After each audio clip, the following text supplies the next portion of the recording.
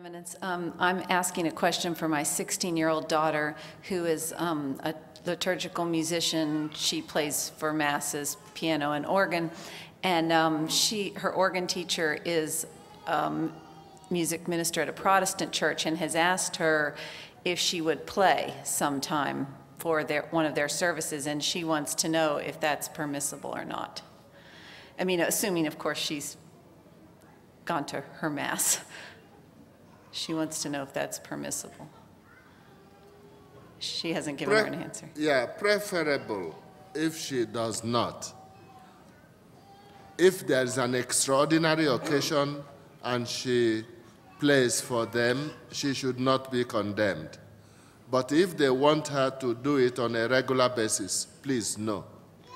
Because it would look like she's saying that one way of worship is the same as the other. No, it wasn't a regular basis, but she said, would you play occasionally? I don't, that's all we haven't answered yet. I have given about as much answer as I can give. Yeah.